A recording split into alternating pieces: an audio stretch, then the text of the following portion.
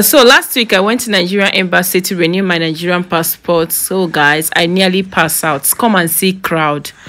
So offense number one, why do you guys have only one embassy in the whole UK? Just one embassy. So, and the worst part of it, they will ask you to go and lock up your phone before you can do anything at all. Before they can attend to you, you have to put your phone inside the locker and then you show them the key before they can take your application. So many people had to travel around the whole city just to come and do passport, Nigerian passport. Chime boom. Guys, you need to see crowd. So offense number two, why does it take people 3 months to get appointment? And not if you go there, it will be easy for you. If you go that place, it will be giving you Lagos vibe. Ikorodu. Oh, this is now. You will see a lot of people. Guys, it's so crowded that I went there with my kids. Guys, I regret going there with my children. If you see, I don't know, because if you are not careful, you will start looking for them because there is no space at all. Everywhere is just filled up with people. Why does it take that 3 months? If all these things will not be sorted out, why is it taking 3 months to give us appointment? Offense number three, why is it that you guys cannot provide a storage space for people?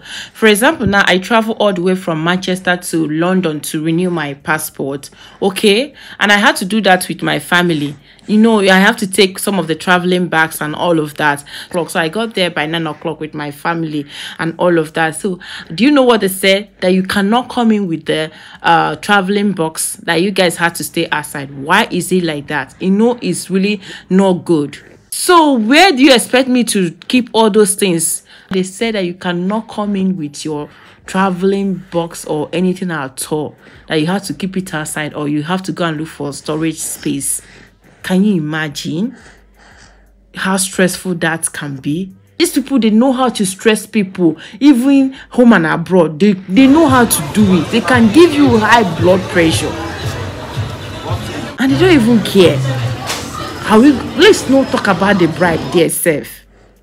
So to keep it short, me and my family got there by 9 o'clock and we ended up leaving the Nigerian house by 4:30. So guys, if you're planning to renew your Nigerian passport, you must make sure that you go there with your postal order, and that one is for £20. So you have to buy that in the post office, okay? You have to check any post office around you and then you buy it. You also have to buy envelope, so, and put your address and everything. So guys, so here is me and my family eating after all the stressful thing and all of that, because we are still going back to Manchester today, guys.